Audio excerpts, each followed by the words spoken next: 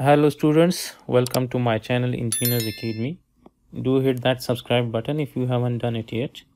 Now let's solve this problem. It says that two forces are applied at point B of beam AB.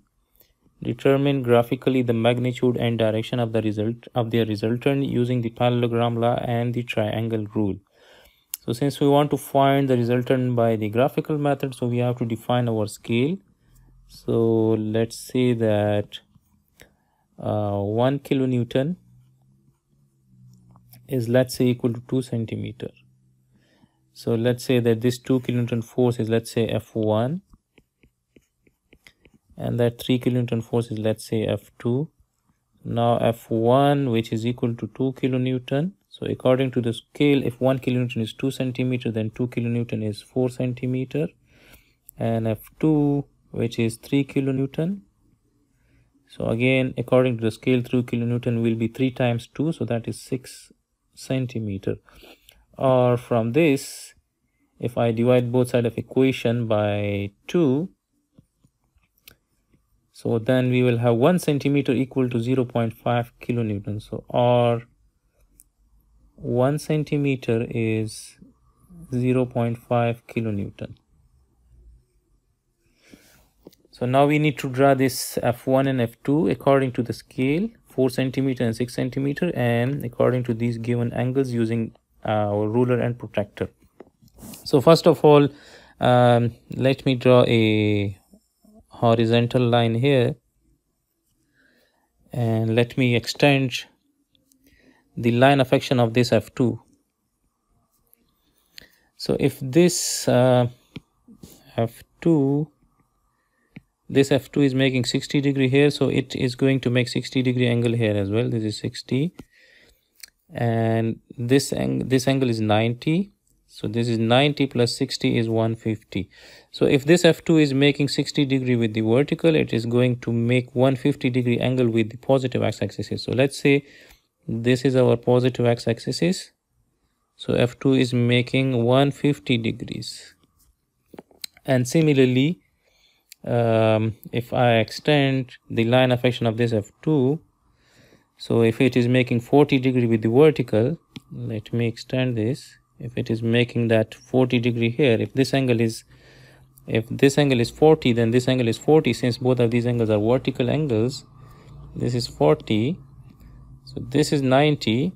So 90 minus 40 is 50, so it is going to make 50 degree with the positive x-axis.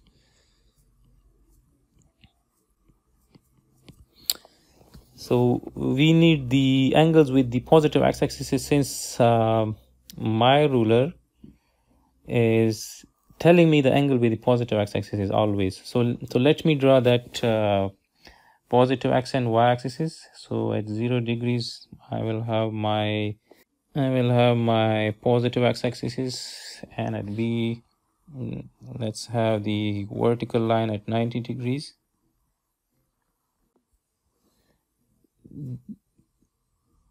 This is my positive x-axis, and this is my positive y-axis.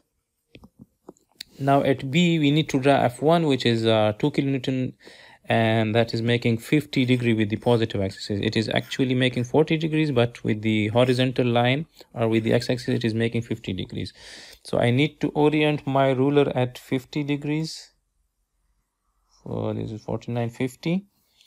And then for F1 2 kilonewton, according to scale, the line should be 4 centimeter. So we need to draw a 4 centimeter line.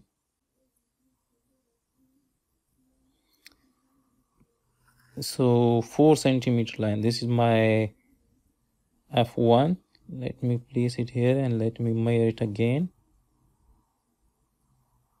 This is 4 centimeter approximately.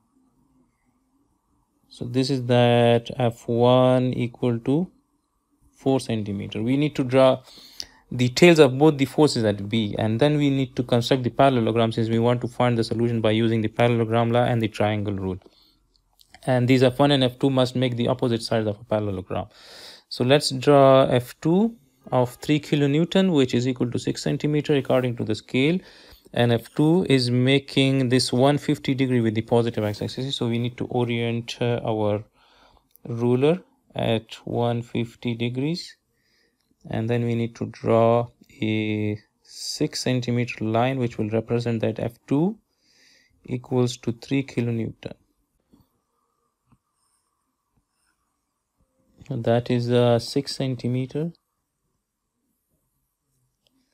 So this is my F2 equals to 3 kilonewton. And now we need to copy F1. Let me copy this.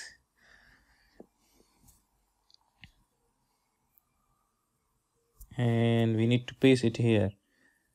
So this will make the opposite side of the parallelogram. So we need to put the tail of F1 on the head of F2. And similarly, I need to copy F2, and I need to put this F2 on the head of F1. So this is my F2. And now the resultant will be the force from the force from point B, and that will act along the diagonal of this parallelogram. So this will be the resultant like this. Now this is my result. The length of this resultant in centimeter is, this is approximately 6.6 centimeters. So the resultant is 6.6 centimeter, and as we know that 1 centimeter is 0.5 kilonewton. So 6.6 centimeter multiplied by 0.5 kilonewton. So 6.6 multiplied by 0.5, this gives me 3.30.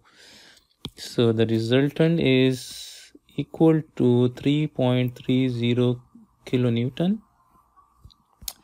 So the resultant is 3.30 kilonewton. And if I orient my ruler parallel to the resultant, so the resultant is making 113 degrees with the positive x-axis. So this angle is 113, and we know that this angle is 90. So 113 minus 90 will give us this angle. So 113 minus 90, this angle is 23. This is 23.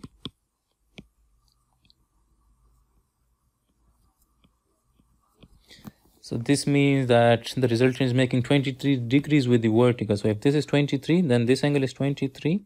Since this angle and this angle, they are vertical angles. So now if this angle is 23, so this is 90 degrees. So 90 minus 23, 90 minus 23 is 67. So the resultant is making 67 degrees with the positive x-axis, and that is in the clockwise direction. So this is the angle of the resultant. Let's say theta. This is 67 degrees. So theta is equal to 67 degrees. So now the resultant of F1 and F2 has a magnitude of 3.30 kilonewton, and it is making 67 degrees with the horizontal or with the positive x-axis, and that angle is measured in the clockwise direction. So we need to represent the angle like this.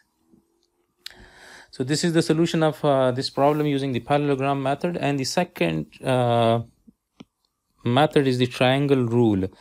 So triangle rule is derived from the parallelogram law, as we can see that this parallelogram, which is constituted by the F1 and F2, the opposite side of this parallelogram, or the F1 and F2.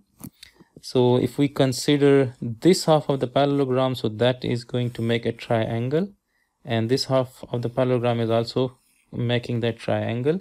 And if we look into this F1, so this is F1, this line, the length of this line is equal to F2. So F1 plus F2, and by head to tail rule, F1 plus F2 will give us this resultant, and this will make us that triangle. So we can repeat this method. We can draw F1. Let me draw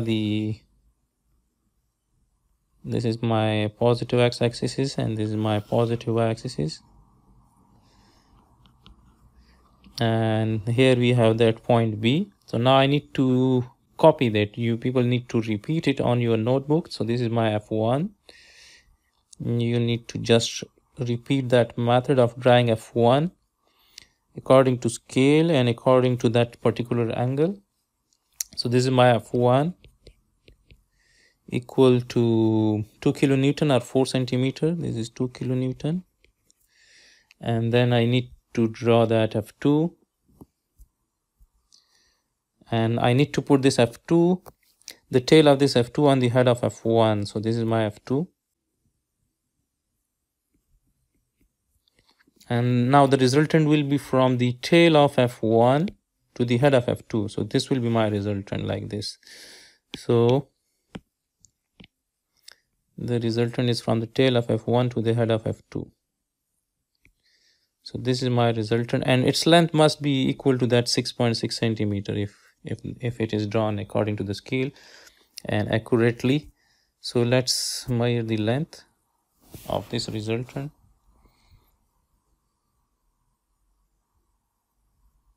So it is again 6.6 centimeter, and it is also making that same 113 degree angle is indicated by the ruler.